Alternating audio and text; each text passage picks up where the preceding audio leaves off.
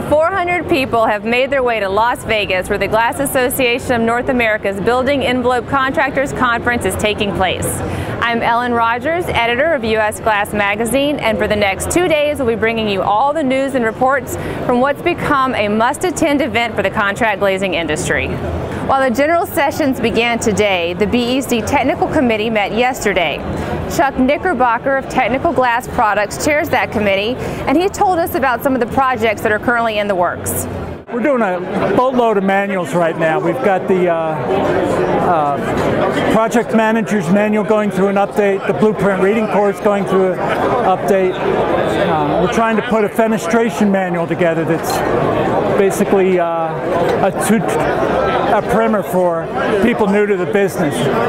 What's a glass mullion system? What's point-supported glazes for people who don't know what those things are? So we've got a lot of balls up in the air. We've just completed the face clearance issue with regard to some of the 3M products that are coming in the market. A lot going on right now. Yesterday's technical session also included 3 presentations.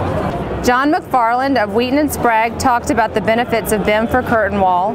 Jim Binney of the National Fenestration Rating Council discussed energy codes and the NFRC's commercial ratings program. And Julie Schimmelpenning with Eastman Chemical gave a presentation covering advanced glazing solutions with a focus on school security. You can read more about these 3 presentations in today's USGNN leading news story.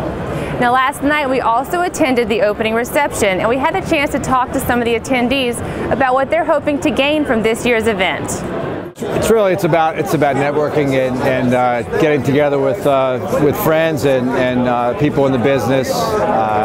See a lot of suppliers here, consultants, and major manufacturers. So look forward to reacquainting with some old friends. Well, you get to see a bunch of suppliers we work with, get to see other colleagues in the industry from different parts of the country. So it's nice to connect with them.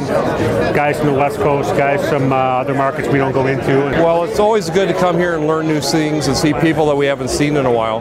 So there's always new technology going on. Like today I was in the technical meetings and listening to some new ideas on BIM, and Julie did something nice on the laminated glass in schools, and so I learned a lot from that. I think the BEC is quite a good event for networking. You know, you meet so many people from the industry here in order to exchange the knowledge, which is currently state of the art, especially in regards to the building envelope. And yeah, I'm thrilled to see all these people which you actually well, don't see all the time during the entire year. And I'm also quite well excited about all these speeches which are going to be done tomorrow.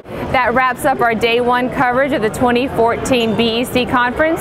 Be sure and look to USGNN this week for more news and reports from the event. Thanks for watching.